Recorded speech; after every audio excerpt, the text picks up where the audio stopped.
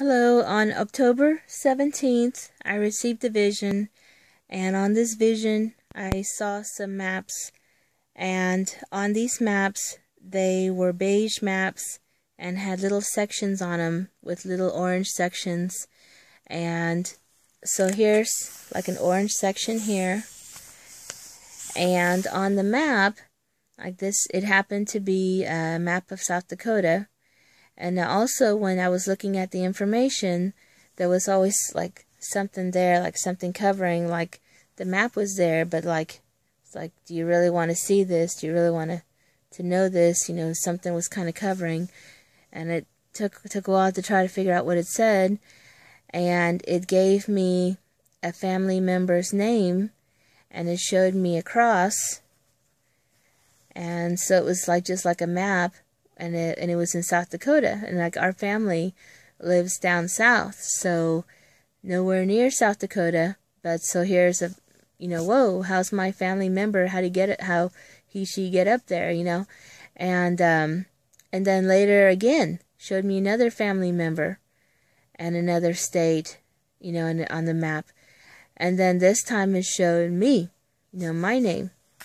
So, reboot 70. But yeah, so it showed my name. I did not get to see which date it was. But yeah, it showed the cross there. And I'm like, aw, you know, so I'm assuming the cross meant that we passed away. And so I guess that means I didn't get taken in the rapture. Aw, you know, sadness. But then I heard a voice. And the voice said, by doing this method, that 80% of the Christians will be gathered. And it's like, oh, okay, well, that's good then. So this is, you know, a good ratio. You know, 80% of all Christians, you know, will be able to, you know, to be gathered to go to heaven, and the other 20%, I can assume that they renounced Lord Jesus. And see, if you save your life on earth, then you do not save your life in heaven, you know. So you have to choose to, you know, ending your life by saving your life on earth. You're not saving your life in heaven. And there is a passage, and I'm sure it's in the book of Matthew, and I'll try to make a reference to that, you know, later in the description section. But yeah, saving your life here, you will lose it. I think that's what it says, yeah. So that was the first half of the vision. The second half of the vision showed me a grand ballroom entrance. And so, like, this is up in heaven. And it was just huge building inside the building. So this is, you know, this line here. So that's, you know, inside the building.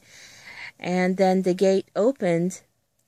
And, so yeah, see, these are openings, you know, in the doorway, and it opened this way, and there were actually like around 200 people, all different sizes and shapes, all different people wearing whatever, you know, they were wearing before, and just all coming in. You know, they look so small, boop, boop, boop, boop, you know, just all coming in into this grand hallway.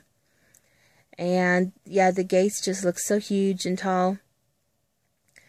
And that was just so, like, wow, you know, so yeah, you don't want to miss that, you know, that, please choose Lord Jesus. And so, yeah, I guess I had a question, no, not a question, but I did wonder, why is it, you know, that a family member was all the way up in South Dakota? Because our family's down south, so how did we get this family member way up there? And so two possibilities is maybe with a FEMA camp, you know, that they just ship you up there and eventually you pass away, and that's where the resting place was. So that's one possibility.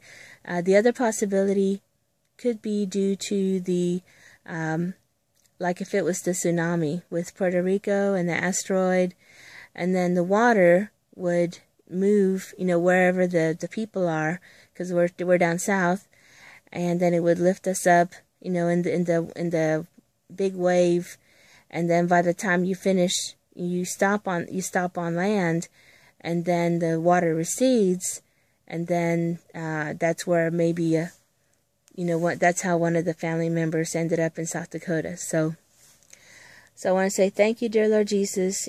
Thank you so much for showing us this information. It helps us to be prepared. We love you, dear Lord Jesus.